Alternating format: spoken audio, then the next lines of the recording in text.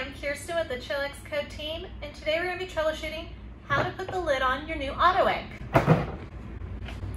So what we're going to do is you're going to want to line up the back of your lid using these handy dandy pegs.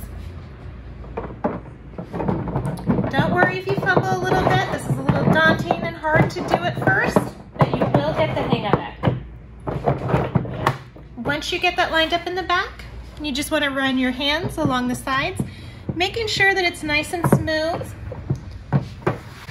Then just apply a little pressure on top, bring those seams in, and your lid is installed.